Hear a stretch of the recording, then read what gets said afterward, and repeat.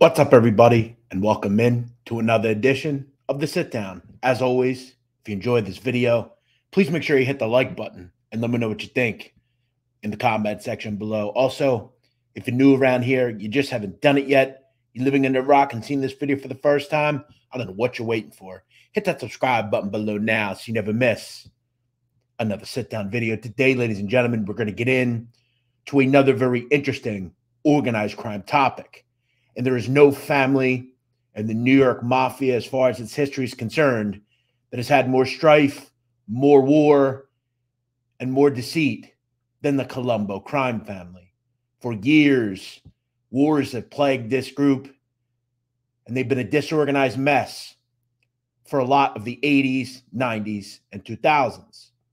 One of the more constant names is Tommy Shots, Gioeli. Gioeli, really until the end, avoided prison. He was involved in all sorts of rackets and had connections to the high-ups in that family. The story of Tommy Shots next on Sit Down Shorts. Thomas Gioeli was born October 15th, 1952, and that is synonymous. Today is Tommy Shots' 71st birthday. So we say hello, we say buona fortuna to Tommy Shots Gioeli, which it just happened to be fate. I'd be honest, I did not know that that was his birthday until today. So there you go. Happy birthday to Tommy Shots. Now, Tommy Shots would be born on Long Island. He was from the area of Farmingdale, not far from Queens and Brooklyn. So he was able to move around in the streets and still live out on Long Island. Now, Long Island is very synonymous with the Colombo Crime Family. Growing up, Tommy Shots would be close with Jojo Russo. Now, Jojo Russo is the son of Andrew Mush Russo, a longtime member of the Colombo Crime Family, who, as we know, is cousins with Carmine Persco. Now, Mush Russo was in control for the most part of the rackets on Long Island. And that was very important to Tommy Shots because throughout Tommy Shots' life, he was very close with Mush Russo. And even into the 90s, when Mush Russo would go away, Tommy Shots was integral in controlling some of the rackets and overseeing some things that Mush was in control of. Now, as a young individual, Tommy Shots Gioeli, who it was argued really probably should have never become a gangster. If we look at his family, at least his parents, they had zero connection to the mafia. And that's something that we rarely see when we're discussing gangsters. Now, Tommy Shots would again start palling around with Jojo Russo and they began getting into the criminal game.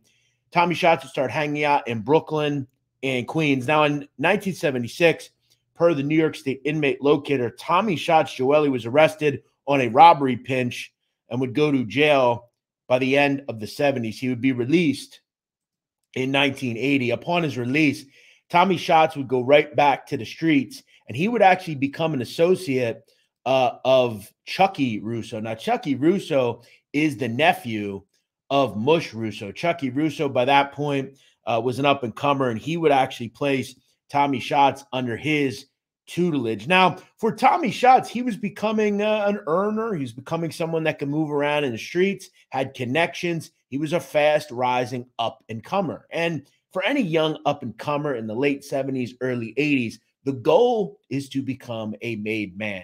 You want to get your button. And the quickest way to get your button is by being involved in a murder. Now, this murder, really, there's a lot of differing opinions as to what would happen. Now, before I talk about this murder, a lot of the evidence would come from the police. However, there are evidence and there is testimony from this individual, Salvatore Big Sal Micciata. Now, Micciata was a member of the Colombo Crime Family, and he was actually involved with the murder that I'm about to talk about that Tommy Shots allegedly was at.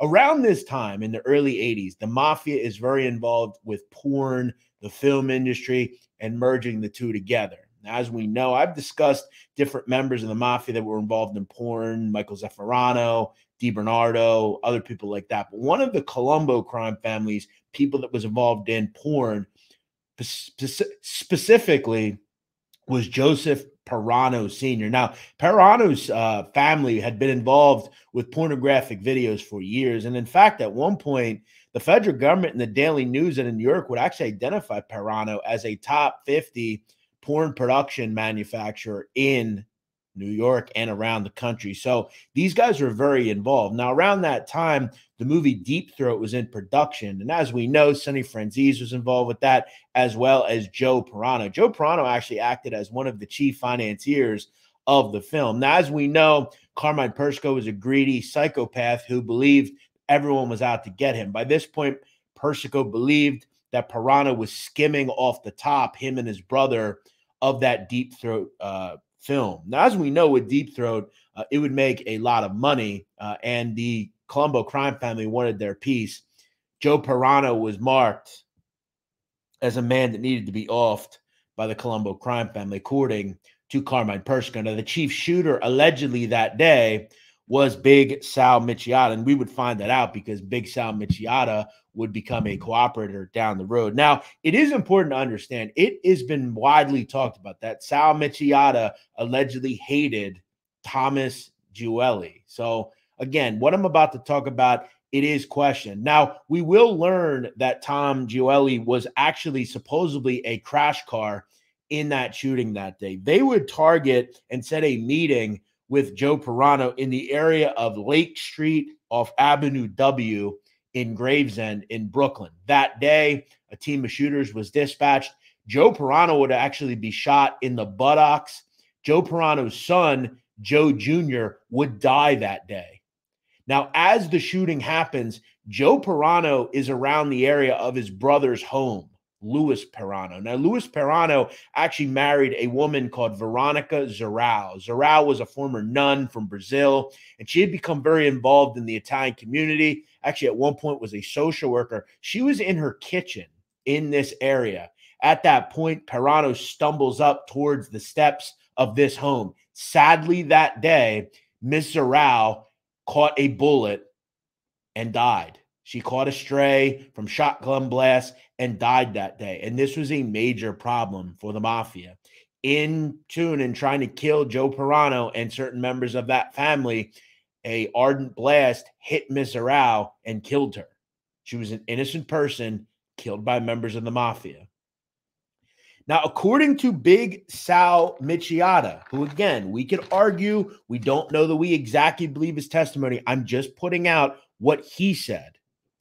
According to after the fact that this woman was killed, the Colombo crime family was under the microscope, and Micciata would say at one point that Tommy shots Gioeli in being involved with this murder was, quote, very unnerved about it. And at one point would tell associates, quote, he was going to go to hell for killing a nun. So again, this was an innocent woman. Members of the mafia take this stuff seriously. And in turn, in cases where people are killed that are not close to the mafia or not belonging to the mafia, certain members take it seriously. If we know anything about Tommy Shots, we would find out throughout his life, he was a very religious individual. According to people that knew him, he would go to church. Now, again, was that just his own baggage and him trying to cover up for the fact that he was a criminal and a killer? I'm not exactly sure. But again, from what Micciata says, he definitely took it seriously. Now, we could also make it a point that Micciata did not like Mr. Gioeli. Now, it's important to say that the lawyers for Tommy Shots would say that Micciata hated Tommy and that there should be no charges and he was never involved with this murder. But interestingly enough, in 1987, several years later, Tommy Shots would actually become a made member of the Colombo crime family, according to LCNblogspot.com, which is a great website, I might add. They would say that he would be inducted on January 9th, 1987, alongside another Colombo individual, Teddy Persico Jr. Both those individuals would be made that day. Now, around this time, once Tommy Shots gets made, he starts assembling a crew around him. And we discussed that in a video up here on Dino Calabro. One of the people that Tommy Shots becomes very close to is a young hood from Brooklyn called Dino Calabro. Calabro was a Sicilian who was from Brooklyn in the area of Bensonhurst. He begins getting a bit of a reputation as a thief and a burglar. He starts hanging out with another individual, Tommy McLaughlin. Now, Tommy McLaughlin was half Irish, half Italian, and was actually the cousin of Tommy Schatz. Tommy Schatz takes both Calabro and McLaughlin alongside an individual called Richard Graves under his wing. And what he begins to learn is they're a very profitable group. They're making a lot of money through bank robberies, holdups, all sorts of different violent crimes. They're making a lot of money. Anything they can get their hands on, the Dino Calabro crew is stealing. This would form a crew called the Bay Parkway Boys, which I'm sure many of you have heard. That would be headquartered at 75th Street and 20th Avenue in Benson. That's where these guys would hang out. And they would, again, be a farm team that would war with other groups, according to many people, like the Bath Avenue crew, which I actually talked about in that video that I mentioned. Now, what Tommy Schatz would get is a lot of the hauls. They would kick up to him. He would then in turn kick up to his superiors. Now, what Tommy Schatz was allegedly doing was taking all the money and making himself a very rich man through loan sharking and joker poker machines. It was talked about that Tommy Schatz joker poker machines was incredibly lucrative. And what he would basically do is he would go into a bar on Long Island or wherever and basically, hey, look, you don't have a joker poker machine. Let's give you one or two. We'll give you a 50-50 split. I get 50%, you get 50%. I deal with the maintenance on these machines. I'll come deal with them. All you got to do is sit them in your bar and you get 50%. It's a win-win for a bar. Go to any bar on the East Coast, seemingly, Northeast. There's a joker poker machine in it. Now, think of it like this. Let's just say Tommy Schatz has 500 machines and they're only making $100 a week for 52 weeks a year. Think of just $100. Now, they're probably making more than that. Think of the amount of money you can make each year off joker poker machines. It's a big business. There's a lot of money in that. And Tommy Schatz was taking the money he was making from this crew underneath him and making himself a rich man and kicking up and becoming a very trusted member of the Colombo Crime Family. Tommy Schatz was a made man. He had a group under him. Things were going well. Now, it would be talked about that Tommy Schatz would occasionally even participate with the crew in their robberies. At one point in 1991, Tommy Schatz, alongside Dino Calabro and another individual called Little Dino Saraceno, would actually, I'm sorry, it wasn't Little Dino. It was Joey Caves Compiatello, who was another member. Joey Caves, Dino, and Tommy Schatz would actually pose as father and sons. They would go into a high-end fur store with the hopes of buying a fur coat. In that point, they would actually stick it up with a robbery and make off with about 150 furs. Now, the 150 furs that they stole were valued high six figures. And it was alleged that after they did that score, Dino Calabro would actually get married subsequently right after. Now, as I said, they were committing robberies. Tommy Schatz had the loan sharking and joker poker. He was also approving murders. And as we know, and I'll kind of talk about a lot of that in the Dino Calabro video, so I'm not going to go through it. They would become involved, the Bay Parkway Boys, in an altercation with members of the Bath Avenue crew. And as I said, you can check out the video up here to hear more about the Dino story. But I want to really keep this to Tommy Schatz. Around this time, though, Tommy Schatz would start to have to deal with some issues with certain people that he has underneath him, most notably his cousin, Tommy McLaughlin. By this point, it had become very well known that in Brooklyn, Tommy McLaughlin was very close with his cousin, Tommy Schatz, but he had also done work at one point for feared Colombo Capo regime, Greg Scarpa. And Greg Scarpa believed that he kind of had some claim to Tommy McLaughlin as well. Think of it kind of like the Donnie Brasco situation. Anthony Mira believed that Donnie Brasco was his. Lefty Ruggieri also believed the same. So basically, Tommy Schatz and Greg Scarpa are going kind of back and forth. They want Tommy Schatz, or they want Tommy McLaughlin under them. Now, Tommy Schatz really didn't have much of a case because by this point, Tommy McLaughlin was actually dating the daughter of Greg Scarpa, little Linda Scarpa. So there was a big problem, and obviously he had a love life. We know young love. You always want to be with those people. So Tommy McLaughlin really kind of wanted to be under Greg Scarpa. A sit-down would happen, and it would be presided over by the acting boss of the family at the time, Joe Tomasello. Now, Tomasello was a former Brooklyn capo who kind of got the acting boss title for a year or two. He would, according to Larry Mazza, one of Scarpa's confidants, he would basically rule in favor of Scarpa, and Tommy McLaughlin would be placed under the tutelage of Greg Scarpa.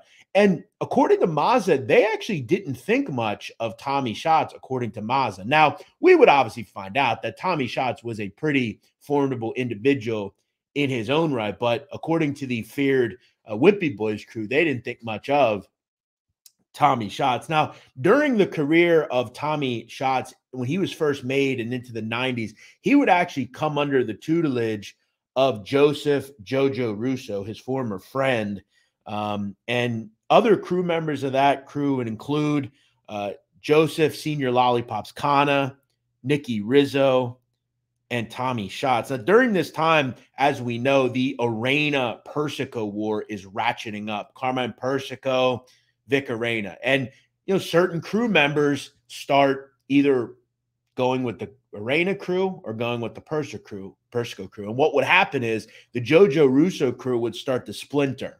Certain people went with the Arena group. Certain people went with the Persico group. Now, during this time, obviously very little to the Mush Persico faction. Tommy Schatz sides with that group. But there were certain members that did not side with them, as well as there were other capos in the family that were placed on a hit list. The hit list that we would find that Tommy Schatz and his crew were out looking for would happen to be, there were certain members that were on the Arena side. They would include Ridgewood Queens capo, Fat Patty Catalano, Staten Island capo, Joe Amato, and Brooklyn capo, Wild Bill Catola. They were all on the hit list for Tommy Schatz and the Persico group.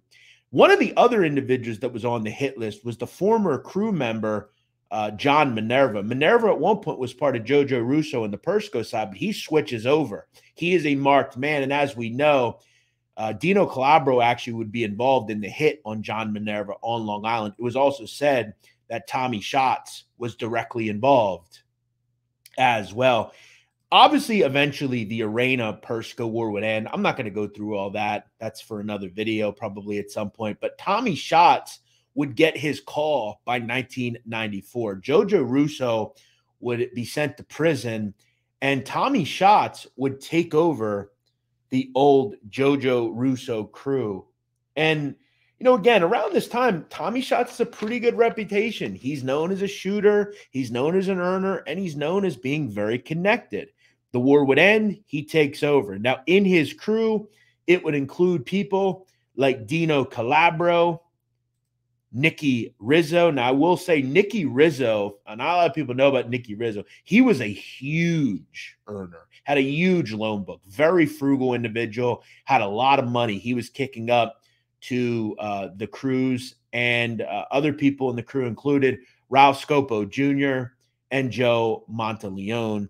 This was also a very important time for Tommy Schatz because around this time as well, Bush Russo is in prison. And as we know, as I said earlier, Tommy Schatz was very involved with really kind of running the family through other capos. There was kind of a ruling body at this point, the Colombo Crime Family.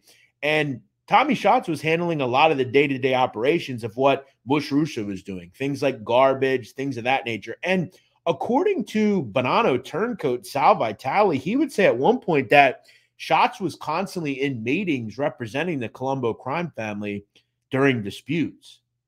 So he was, by this point, Tommy Schatz, a pretty high-up individual.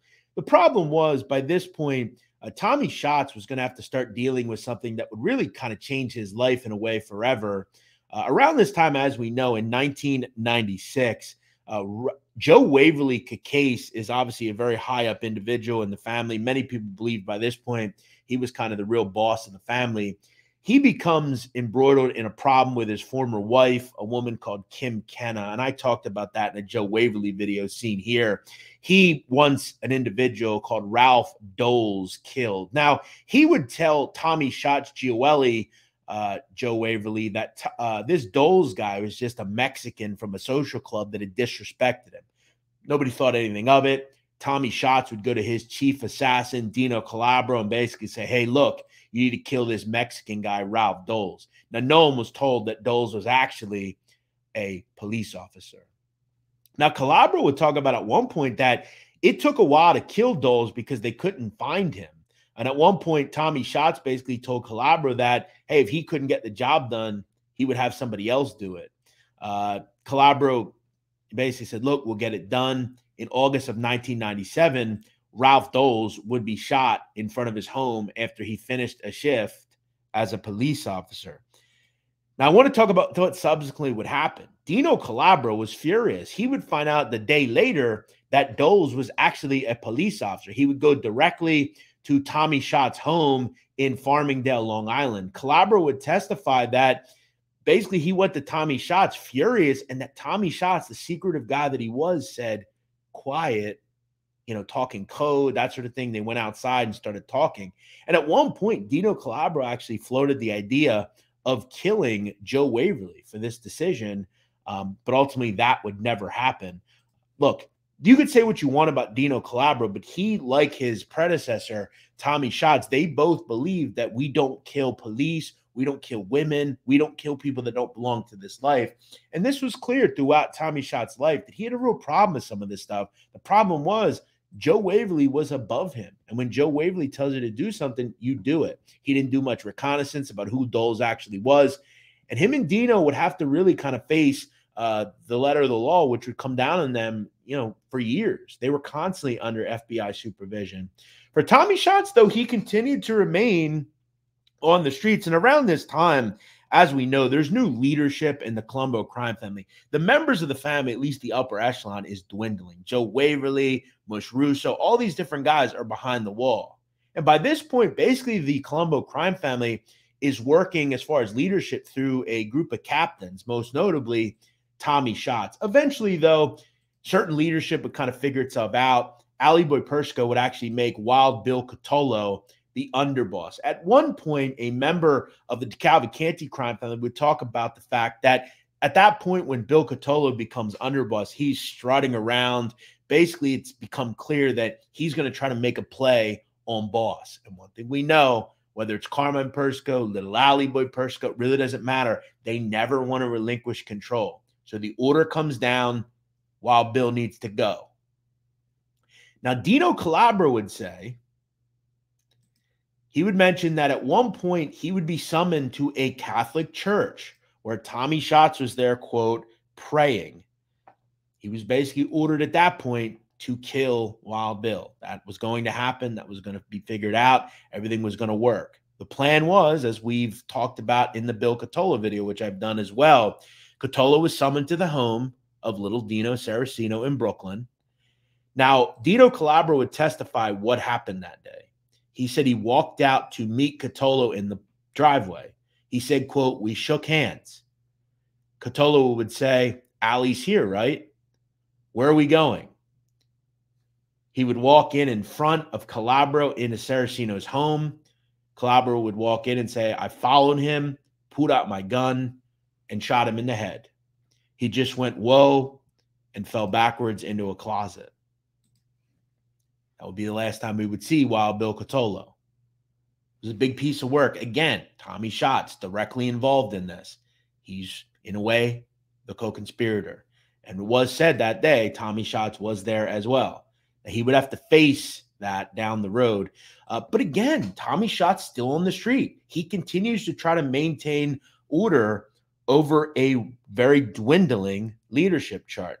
And it's funny because around the early 2000s, another member of the Colombo crime family would be placed kind of right below Tommy Shots, Sonny Franzese, who by this point was in his late 80s. In fact, at one point in a jailhouse conversation, Vincent Vinny Basciano, the Bonanno family boss, would actually talk about this at one point behind bars. They would talk about the fact that they were blown away, Basciano, that Franzese was the underboss and that he wouldn't be long before he ended up back in bars. Basciano would say, quote, he's in some shape, Bo. He might live to be 100, which he obviously would, which is kind of an interesting caveat. So, at this point, Tommy Shots is basically calling the shots in the Colombo crime family, but this wouldn't last long. We would find out that by the mid-2000s, Tommy Shots would have to face a jury finally. It wouldn't stop him, though, from continuing to run his operation on the streets. He was still making a lot of money, but things were starting to dwindle. Extortion's not as easy to do by this point. Loan sharking's not as easy to do, but he's still shaking down strip clubs, nightclubs, including one club called Mirage, which is out on Westbury in Long Island. It was said that he was very connected in that club and was actually making a lot of money through extortion. At one point, it was also alleged that Tommy Shots ordered Dino Calabro to give a beating to this individual, Johnny Goomba Johnny, who was a radio DJ. Allegedly, he said something to one of Gioeli's daughters, and Gioeli was hot about it and ordered Goomba Johnny to be beaten up. Now, again, Goomba Johnny's still around, but it is just a funny kind of part of this whole thing. It would all come undone, though, for Tommy Shots in 2008. In fact, Judgment Day would be on June 4th, 2008, according to the ColomboMafia.com. He's involved in a 17-count indictment, which was unsealed on multiple members of the Colombo crime family. Tommy Shots will be charged with the 1992 murder of John Minerva and also Michael Imbergamo. And he was also be implicated in the murder of Frank Chestnut Marassa, who at that point was part of the Bath Avenue crew. So Tommy Shots had a lot of charges here, and this would really threaten him really for the rest of his life as far as being ever on the street again. For Tommy Shots, the writing was on the wall. He would actually ultimately as well be indicted in 2010 for the Ralph Doles murder, as well at one point for the Bill Cotolo murder. In 2012, though, a jury would return a mixed verdict, and he would be cleared of the Cotolo and Doles murder, but would be convicted of conspiracy to commit murder in the the John Minerva and Frank Marassa cases. The problem for Tommy Shots was his old friend Dino Calabro and other members of the Colombo crime family would flip against him. Tommy Shots was old school. He wasn't going away without a fight, but he was also going away without talking. Tommy Shots was never going to talk. Ultimately, for Tommy Shots in 2014, he would be sentenced to 18 years plus in prison in order to pay about $400,000 in restitution. To this day, Tommy Shots is still in prison, and he's scheduled for release in mid-2023. Now, it wouldn't have stopped Tommy Shots. Tommy Shots at one point in 2021 would actually file for compassionate release from federal prison due to the coronavirus. Tommy Shots has cancer. He has diabetes. And this wouldn't be the first time he would actually file for compassionate release. According to a New York Daily News article, at one point, he would actually file allegedly for compassionate release a couple different times, which would have a Daily News writer rip into him at one point in 2010, alleging that Gioeli was a, quote, fat fella and junk food junkie in the Daily News. According to the commissary reports and citing court documents, in 2009, Gioeli was his commissary list would include Cajun hot snacks, donut sticks, Hershey bars, Honey Nut Scooters, Pringles, onion chips, Ritz crackers, a Snickers bar, 3 pouches of Spam lunch meat, 6 packets of tuna, 5 turkey and Swiss sticks, as well as 6 packages of Velveeta macaroni and cheese. They would claim, the government, that you can't complain that your diet isn't up to par when this is what you're ordering from the prison commissary.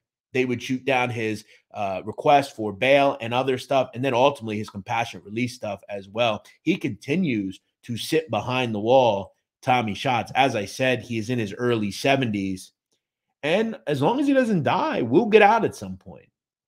The question we always have with all these gangsters that eventually get out of prison, like a Joe Watts or a Gene Gotti or a Tommy Shots Gioeli, is what do they do once they get out? It's clear that Tommy Shots has spent the last decade plus in prison. But one thing we've learned about people like him or Mush Russo is they never quite get away from the streets. We've seen one of his counterparts, Joe Waverly, recently get out. These guys are who they are. They're not going to go just get a job at a snack shop or a golf course or something like that, bagging groceries. They're just not going to do it. It's likely that once Tommy Shots gets out, he'll probably head right back to the streets. The end for him is pretty simple. He will likely die in federal prison or sick in his own bed, giving up years to the government. As always, I apologize for the long video, but I wanted to make sure I included a lot of info. At the end of the day, Tommy Shots is a stone cold gangster and definitely was very connected in the Colombo crime family. As always, make sure you hit the like button and make sure you subscribe. We'll see you next time here on The Sit Down.